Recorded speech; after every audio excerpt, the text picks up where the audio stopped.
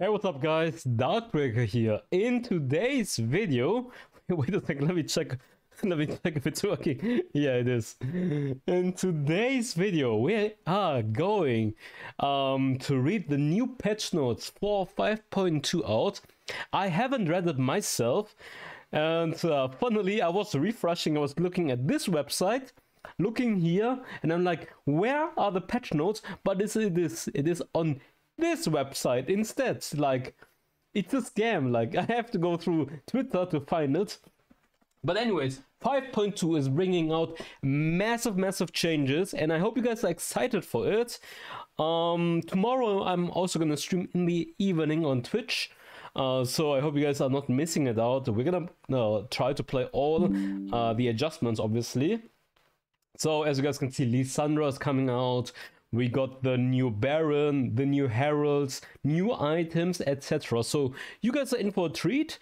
I'm gonna read this all out and we're gonna discuss and think about the changes and how they might affect the meta. Make sure to leave a like and write on a comment below. And tell me what you guys think about the patch notes. What are you guys excited about? What are you guys not excited about? And what I should definitely try out on the new patch. Maybe you guys have some ideas. Write down below in the comments and I will try to maybe play it on stream tomorrow evening. Wildrift patch notes 5.2. The fierce battle between Light and Ruin has finally come to an end, dispelling the dark miasma hanging over the Summoner's Rift. Ingenious hextech creations have taken over the battlefield, bringing new possibilities to the new Summoner's Rift as they await discovery. What is the most exciting part of this patch for you? The new champion, the new rift, the new skin line? Let us know. Welcome to patch 5.2. Reminder, content will be released throughout the patch. New champions. Lissandra the Ice Witch is coming out. As the reclusive leader of the Frostguard, many believe Lissandra is a living saint whose followers bring healing and wisdom to the tribes of Frylord. The truth is perhaps more sinister, as she uses her elemental magic to twist the power of true ice into something dark and terrible, entombing or impaling any who would reveal deeper secrets. Indeed, the legacy of her past may yet be the beginning of the end of Runeterra. Coming out tonight, so tomorrow we will obviously play the new champion as well, and then let's see what else. Ranked Season 14 is coming out, I guess, on Friday. So tomorrow new patch and Friday new season. They love to destroy the end season with a new patch. So tomorrow, if you guys are still trying to grind, it might not be the greatest idea because everyone is gonna try out all of the new stuff on the new patch, and the likelihood of you getting run down is pretty damn high.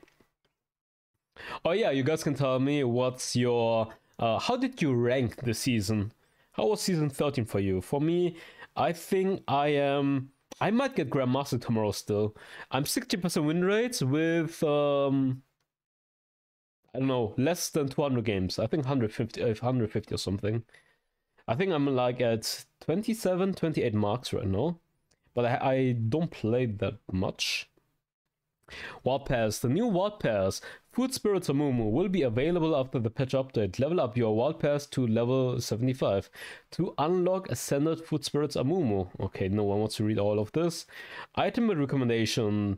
Recommendation: an item build to your teammates during a game to help them decide on a build that would better suit their team's current needs. Oh yeah, I saw that one. And no one, people don't even listen to your macro calls anyway, so this doesn't matter. You can use quick chat to ask your teammates to recommend an item build. QR codes to team up. That's ridiculous. Look for party. We have added the iPlay option to Party Finder. You can now select the lanes you wish to play as a filter for a list of lobbies that match your preferences. When openly recruiting for specific lobbies, the party leader can set tier and lane requirements for game experience that tailors to their needs better. Edit the search for party button in the lobby for quicker access to Party Finder. Party Finder will remember your previous filter settings each time you enter Party Finder. Lobbies will be filtered based on your previous settings. No one cares about this, honestly. I mean, I guess it's nice to have, but You don't need, I mean, no one's gonna read all of this, right? Free to play. All previous champions will be free to play from July 19th to August 1st. Who are you most excited to try out? Events. Advent of Winter. Winter is coming and with it a new event. Play games and complete missions to win prizes. Winter is coming, guys. Dun dun dun dun dun dun dun dun dun. The Advent of Winter event begins July 18th. Rift Adventure. Earn patch tokens by participating in events throughout patch 5.2. The Rift Reborn Challenge. Explore the new Hexified Summoner's Rift and complete challenges to win goodies. Okay, now exciting. Champion changes. Darius. The most feared Noxus commander has not been able to cleave through his enemies as easily as he had hoped. These changes will sharpen his axe and ready him for battle. Decimate. The damage is getting increased in the early game and in the late game by 4 at every rank. Scaling stays the same. Blade of the Axe damage is getting increased by 10 at every rank and scaling stays the same. Now for the ultimate.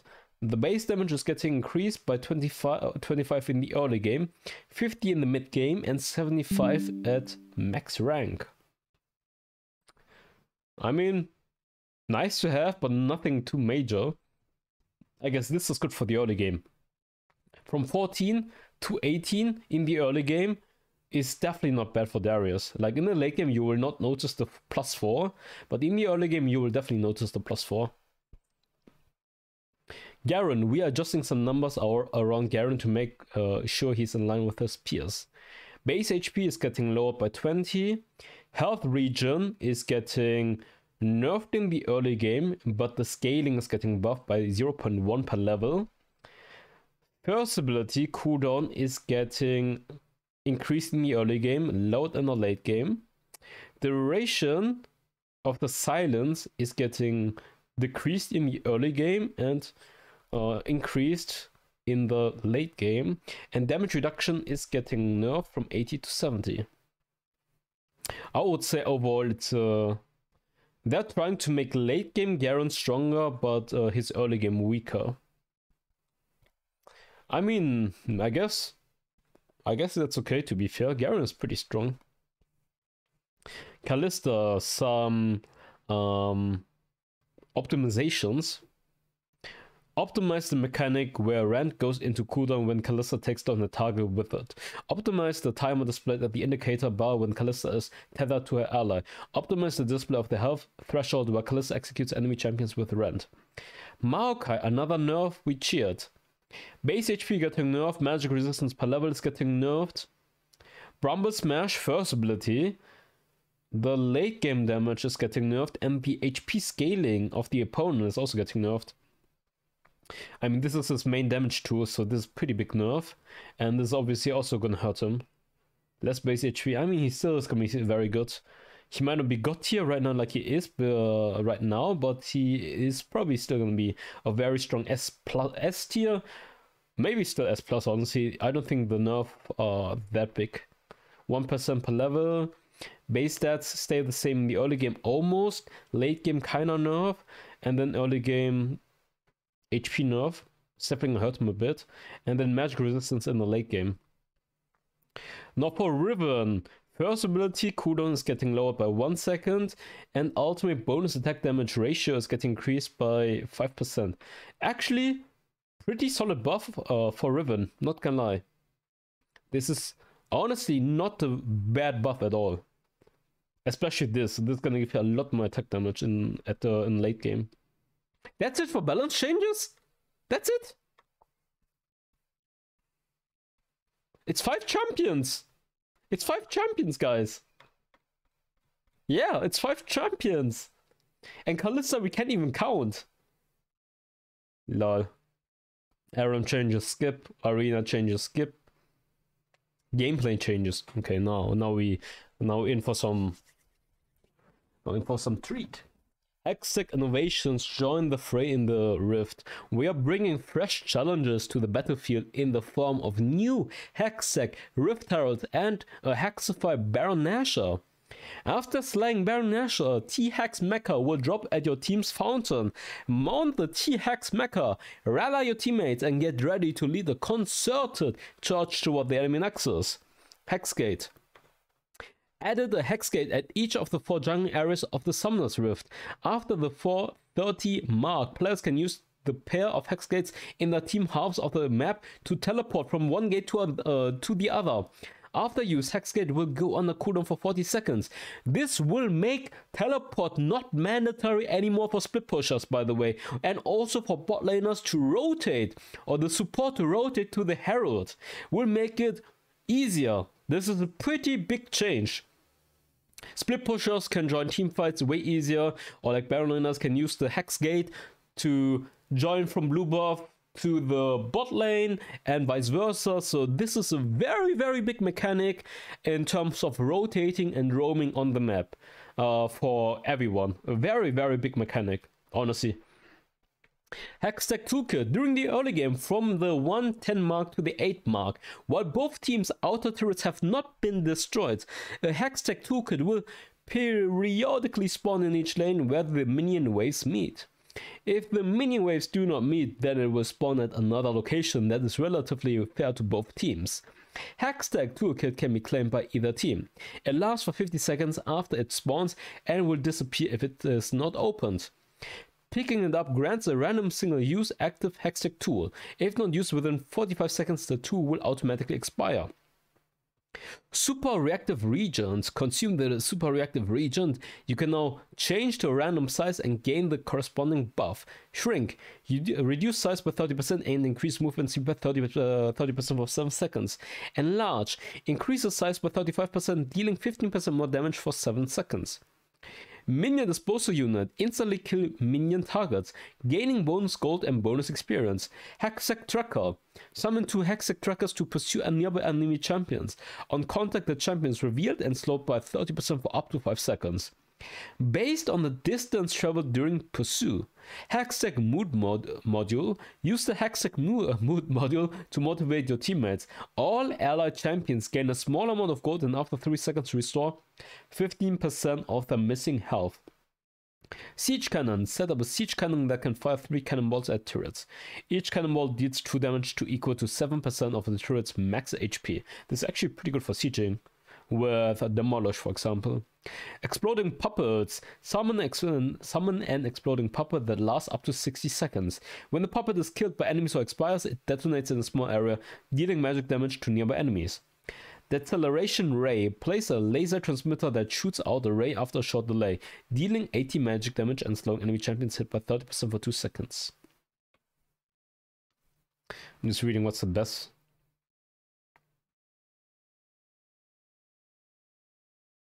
Oh, this is pretty good for tracking, I guess. This is really good for sieging. Imagine you have the... what's it called? The Scorpion in the Baron lane in combination with this and in combination with Demolish. Really good for sieging. Otherwise, I think this is the best. This, giving you more size and doing more damage, seems pretty damn good. Rift Creatures. A new random neutral epic monster, either the Hextech Gorilla Turret or Hextech Mimic, will spawn at the original location of the Rift Heralds 5 minutes into the game. So for the Hextech Gorilla Turret, single target range attacks that cannot be dodged. Apex Laser Cannon. The Hextech Gorilla Turret condenses a beam and charges for a short period before firing a laser beam that deals physical damage to enemies in a line. Imprecise Strike Missiles. The Hextech Gorilla Turret locks onto an enemy and fires 6 cannonballs around their location. The bombardment deals physical damage. Takedown Rewards. Destroy the Hextech Gorilla Turret to be able to summon it anywhere on the map. Once summoned, the Hextech Gorilla Turret will move toward the enemy to the nearest minion wave and attack on seeing enemy minions. The Hextech Gorilla Turret preferentially targets enemy turrets over enemy champions. The Hextech Gorilla turret has a maximum of 100 energy, which begins to deplete the moment it is summoned. Engaging turrets cost 6 energy every second, while attacking other units or being outside of combat consumes 1 energy every second. The Hextech Gorilla turret self-destructs once all energy is depleted or when its health falls to 0. Now for the Hextech Mimic. So this was the first Herald Gorilla turret, and now for the Hextech Mimic. Single target attacks that cannot be dodged. So it's gonna be very much I tried doing the Herald at level 5 alone, and you definitely need allies because otherwise it will take way more time and it's not as easily kiteable. Plus you can proc the eye to kill it faster, so it will require more teamwork to secure the Herald right now. Mimic Leap. The Hextech Mimic leaps up and slams onto the ground, knocking back and dealing physical damage to enemies while becoming stunned itself. Mimic Charge. The Hextech Mimic dashes forward, charging into enemies and dealing physical damage, repeating 3 times. Takedown Reward. Destroy the Hextech Mimic to gain 3 Micro Mimics that follow you around. The Hextech Mimic will spawn Hextech Mimic cores behind outer turrets. Cores despawn after 4 minutes. Standing near a Hextech Mimic core will briefly spawn 3 Micro Mimics that follow you around. The next time you approach an enemy turret, the Micro Mimics will dash forward the turret and detonate themselves to deal damage to the turret. You will not be able to activate the Hextech Mimic cores if you already have Micro Mimics following you around. Micro Mimics follow you around for 4 minutes and will disappear if they fail to launch an attack before the time is up. So when you kill it, you get like these Hextech Mimics next to your turret. You take them and then you have like these little orbs around you, and when you're close to turret, they will shoot or float towards the turret and deal damage. So this is like a mini Herald for every lane. So will help at every lane to damage the turrets. That's how this Herald works. You will most likely not secure 1 turret immediately like a Herald charge, but everyone is going to do additional damage to the turret for free and securing some platings. Baron Nashor. Baron Nashor has undergone hexification and gains new abilities. Slaying it also grants new rewards. Baron Nashor spawns for the first time 12 minutes into the game and respawns every 3.5 minutes after each time he is slain. Slaying Baron Nashor grants the Hand of Baron buff that boosts the attack damage and ability power of all allied champions and reduces recall time. Slaying Baron Nashor strengthens the cannon minions in your next minion wave. Slaying Baron Nashor drops a T-Hex mecha at your nexus. Attack. Attack the nearest unit and reduces the movement speed and damage. Hextech Pulse emits a pulse that radiates outward, dealing damage and reducing armor and magic resistance. Hextech Plasma spits out 3 bolts of plasma, slowing and dealing damage to enemies in the area where they land. Hextech Ray charges briefly before shooting for 3 rays, dealing considerable damage to enemies hit. Tentacle Spikes erects a spike behind him, dealing damage and slowing nearby enemies in a cone. So these are the abilities of the Baron Nashor basically. And now for what you can do while you have the T-Hex mecha. Slaying Baron Nashor drops a T-Hex mecha at your fountain. I think you guys already saw the clip or the clips or the video or the preview on YouTube already. Players can stand on the T-Hex mecha to mount and pilot it. Champions can pilot the T-Hex mecha by standing on it for 2 seconds. The T-Hex mecha has its own abilities and health stats. Once its health falls to 0 or when the Hand of Baron buff expires, the T-Hex mecha ejects you from the cockpit and disappears. Your perspective is elevated when piloting the T-Hex mecha, and your movement speeds also become slower. While enemy debuffs and ally buffs do not affect the T-Hex mecha, the damage it takes as a percentage of itself is reduced. The T-Hex mecha deals less damage to neutral monsters. Enemies have vision on you while you pilot the T-Hex mecha. The T-Hex mecha can empower nearby minions, granting them damage reduction and increasing the attack damage. Attack fires a barrage of Gatling shots. Missile Blitz charges up and after delay bombards in a circular area, dealing varying degrees of damage to champions, monsters, and structures. Amplifying Field grants movement speed, shield burst. Oh, imagine you get the Baron and then the random inting support or ADC takes the T-Hex mecha. Oh, I swear to God. Iron Tail Sweep sweeps the tails forward in a cone, knocking back enemies. Laser Ray charges and fires the ray, can move slowly while casting this ability. Cooldown applies. Emergency Evacuation. When the T-Hex mecha health falls below a certain percentage, the pilot can choose to dismount. Baron Pit and terrain changes. Hexification reaches the Baron Pit and its surrounding terrain. The region also changes as random neutral epic monsters spawn. Hexification of monsters and their camps. The Hexax style has been applied to non-epic monsters and their camps for a brand new aesthetic. This hexification of non-epic monsters does not affect their combat mechanics or stats. Turrets, damage reduction of anti-backdoor protection mechanics. Turrets, damage reduction get increased, same for Nexus. Damn, that's actually crazy. Damage amplification of turrets attacking champions. Up to 5 stacks now. Maximum damage amplification 260 to 300. Turret diving is becoming way harder now as well. Inhibitor turret stats, more HP, more resistance. Nexus HP also increase and shield also increase, dude. 8,000 total HP if you want to kill the Nexus before 17 minutes. That's crazy. Ixtali Scorpion added a minimap countdown and icon for. Oh yes, I needed this. Countdown and icon for the Ixtali Scorpion. Perfect. I love this. Added a VFX for when the champion cannot summon. Why? Why do I? YFX. Okay, now my English was just broken right now. Fix the issue where the Ixtali Scorpion and Hexacarrier turret disrupts the movement speed boost on the base for players. Now for the new items.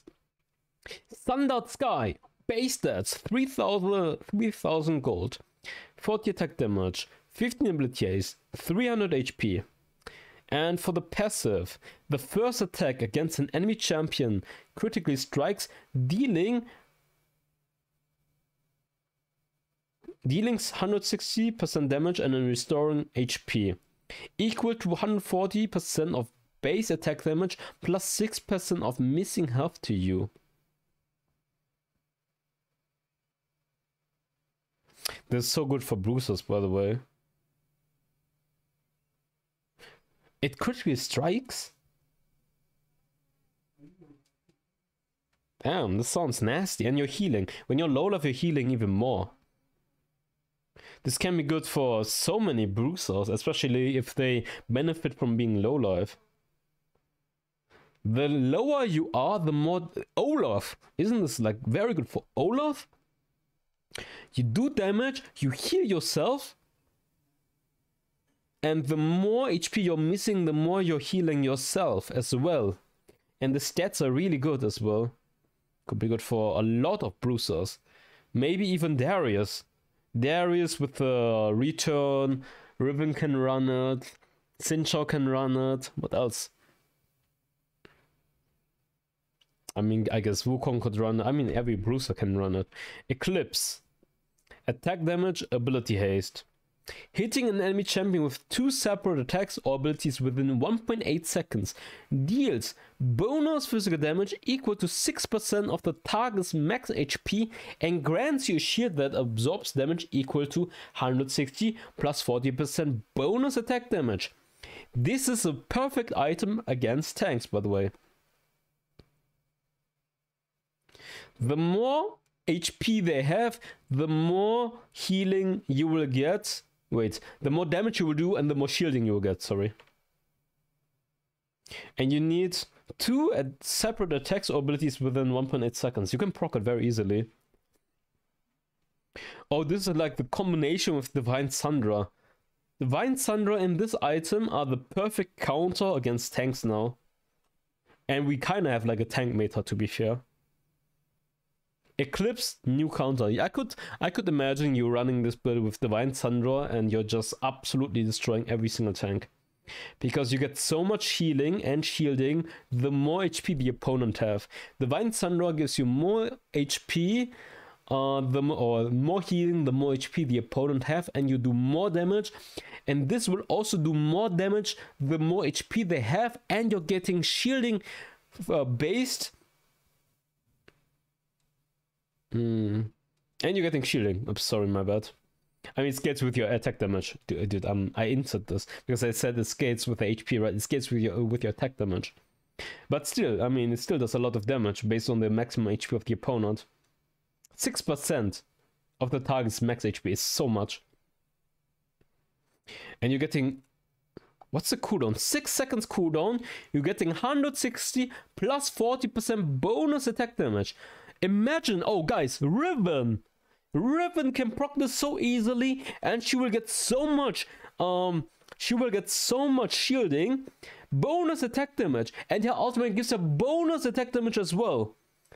In late game, you will have so much shielding and sustain. Imagine, like, I don't know, the standard Black Cleaver, Divine Sandra build, and you get this item as well, and Death Dance as well. And then maybe you get this item as well in combination with Death Dance, and you have infinite healing, shielding, whatever. Sustain forever. That's pretty insane, by the way. Psychic Projector. HP, ability power, magic penetration, 15 ability haste. Gain ability power to 4% of bonus HP up to 60 ability power can be gained this way. Projection, when taking champion damage, gain a non-stacking shield that absorbs damage equal to 30 plus 10% of ability power plus 5% of bonus health for 3 seconds. This is really good for tank raggers. Tank raggers, Maokai, Nunu, every AP champion that is tanky, or every tanky champion that has AP scaling as well. Nunu can run it, Maokai can run it. Singed can run this too. What else is there? Swain can run this as well. It's pretty good, honestly. This is really good for the Bruiser type, like Bruiser AP tanky champions. Very good. Actually, insane item. Ravenous Hydra. Oh, wait. Enchantment price 500 gold. Deal adaptive damage, 100 of attack damage plus 30% of ability power to nearby enemies and restore health by 15% of damage dealt. Deals 50% damage to minions and monsters.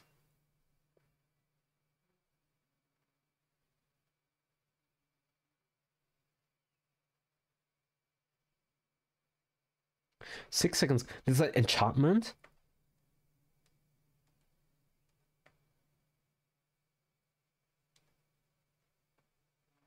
Yeah, I know this is like it's not the full item though. It's an enchantment. Ravenous Crescent. Enchantment price. It's an enchantment on the boots. With the 6 seconds cooldown. Huh? Isn't this like insane for Renekton? Who was running this shit? Renekton, Darius. You can jump in, right? You activate this and you will do 100% of attack damage and you heal yourself. Isn't this insane for Bruisers? This is Titanic, this is Ravenous Hydra, but as enchantment, this effect as enchantment. Cooldown is normally